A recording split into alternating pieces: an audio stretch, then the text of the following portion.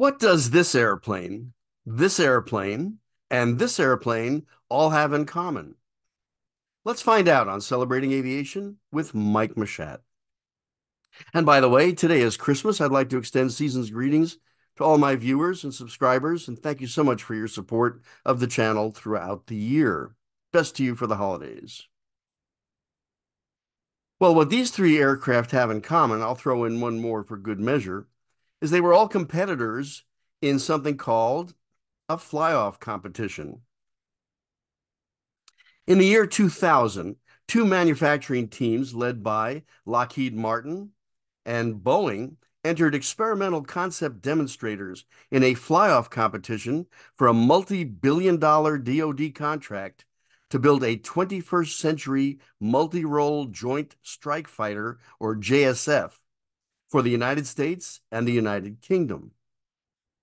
As a senior flight-rated Air Force artist, I was assigned to fly chase missions with both these aircraft to document significant JSF program milestones and to produce original paintings for the U.S. Air Force Office of Public Affairs. Here are the two competitors. On the left, the Boeing X32. On the right, the Lockheed Martin X35. The Lockheed team was composed of Lockheed Martin, Northrop Grumman, and BAE Systems from the United Kingdom. There would be three versions of the airplane. For the Air Force, a conventional takeoff and landing. For the Marine Corps and Royal Navy and Royal Air Force, a vertically capable Joint Strike Fighter with the title STOVL, which stood for Short Takeoff and Vertical Landing. For the Navy, Carrier Takeoff and Landing. On November 7th, 2000, I flew with Mr. Simon Hargreaves of BAE Systems, a former Royal Air Force Harrier pilot. This would be a 4-hour test flight in the F-16 to observe the X-35's first aerial refueling, and technically the first aerial refueling of any designated X-plane. Here's the X-35 in position on runway 04. And we are going to perform what's called an in-flight pickup. And the way this works is the chase aircraft are aligned on the runway. We take off first. I'm in the red and white airplane, and a Lockheed photographer is in the all-white airplane. We make a closed pattern, and in synchronization with the X-35's takeoff, 30-second countdown, we pull alongside, and the X-35 takes to the air. Here we are climbing out to the operating area, and we're going to rendezvous with a KC-135E tanker. Here's a photo of the X-35 that day, taken from the boomer station of the KC-135. And I should mention that this was taken by, at that time, Lockheed Martin photographer Judson Bromer. Sadly, Judson was lost in an F-16 accident just 6 months later. But a great tribute and a wonderful photographer and a really great guy. Here's my shot of the Lockheed photographer in the white F-16. The X-35 did a long series of pre-contact formation, contact with the boom, and then actual passing of gas and active aerial refueling at different speeds, all different parameters. It was a long series. And here's the Lockheed photographer's shot of the X-35 on the boom with my airplane up at the right-hand side. Nice shot of the X-35 and the KC-135 in a turn. And then it was our turn to take on some fuel from the 135. And it's an impressive maneuver. The rest of the flight was devoted to all sorts of different configurations, flap settings, gear down, gear up, typical test flight routine, just expanding the envelope and qualifying the X-35 in different phases of its flight test regime. Here we are, RTB, return to base. You see the lake bed below, and we're going to start a long descending, circling approach. Here we are turning final to runway 04. And if you've ever heard the term over the numbers, this is it. The X-35 touched down for a full stop landing. We then went around and did a closed pattern and came in for our full stop landing. The X-35B was the vertical takeoff and land, vertical takeoff capable aircraft, and it had initial testing at Edwards, and then the subsequent testing at Pax River in Maryland, the Navy flight test base. Next aircraft was the Boeing X32. An impressive looking airplane in the production form, but this was the actual concept demonstrator and an interesting configuration. But the production version was to look like this. It had horizontal stabilators and a different nose, different wing. It was just an entirely different airplane. But for whatever reason, Boeing's concept demonstrator, the X-32, looked like this. It was a very different airplane. On December 21st, I was assigned to fly with senior NASA test pilot Dana Purifoy to chase the X-32's first flight to Mach 1. Here we are about to depart the NASA Dryden ramp in an F-18B, which is a non-carrier land-based Hornet. And there's the X-32 on the ramp. These ground shots were taken by my dear friend Tony Landis, and here we are coming down taxiway Bravo on the way to runway 22. There's the X-32, and there's our airplane, and yeah, I broke protocol and waved to the photographer. As I said, Tony's a dear friend, and I wanted to acknowledge his presence on the side of the runway there that morning. This was a different type of takeoff. This was what we call a finger three. The X-32 had about a 10-second lead, and then the two chase planes followed.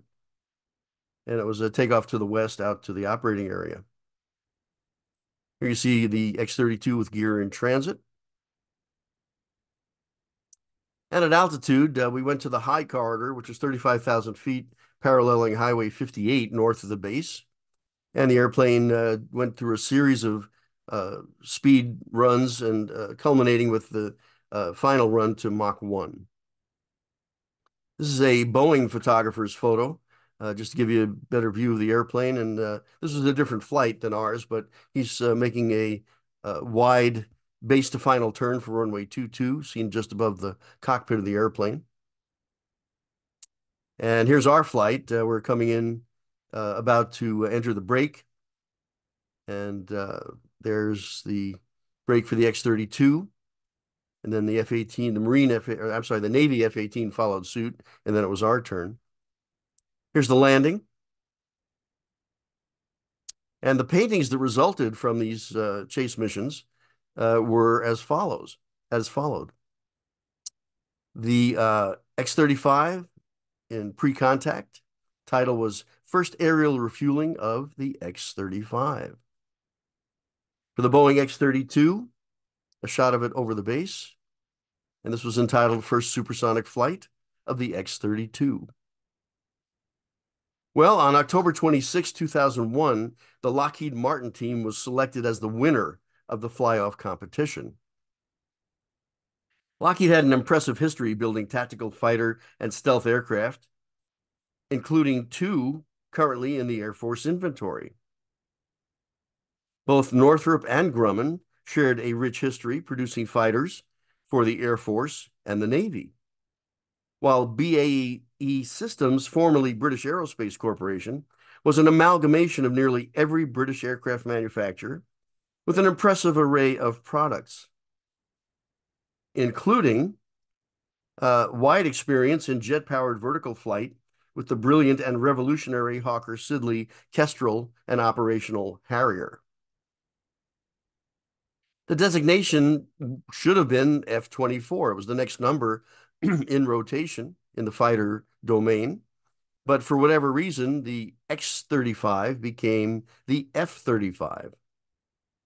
But this is kind of neat. The name Lightning II, I've done other videos talking about naming of airplanes. And generally the second version of any airplane kind of infers that they just couldn't come up with anything better than something two. In this case, however, there's an exception, and kudos to the team. The Lightning II signifies both the Lockheed P-38 Lightning of World War II and the British Aerospace Corporation Lightning, Great Britain's first Mach 2 aircraft. By the way, if you wondered what the prototype looked like, here it is, the English Electric P1. So, how do we remember all the designations? Well, the U.S. Air Force F-35A, think of A for Air Force, that's easy enough. And again, this is a land-based aircraft, internal weapons bays, and a wide array of very advanced weapon systems, and all the sensors and the latest in stealth technology. For the Navy, the F-35C, and you can remember that, C for carrier. And that leaves the Marine Corps F-35B. And again, this is almost like a transformer type aircraft with all sorts of interesting geometry on the engine, lift fan, so on. And there's a nice formation shot of the Marine aircraft. If you like crunching numbers, I'm going to leave this on the screen for a bit and you can freeze it and look at the different specs. But this is a comparison of the X-35 with the F-35. And to Lockheed's credit, they're quite similar. There are a few minor differences in specifications, engine power, so on and so forth, but they're pretty close. The airplane is rated to Mach 1.6 and has a max G load of 9. Airplane is used by the U.S. Air Force, Royal Air Force and Navy, Royal Australian and Royal Canadian Air Forces, and Japan and the other countries that you see listed as well. This is a good photo that demonstrates the edict. If it looks right, it flies right. Good looking airplane. So there you have it. A look at the Joint Strike Fighter Fly-Off Competition, selection of the winner, and the F-35 Lightning II.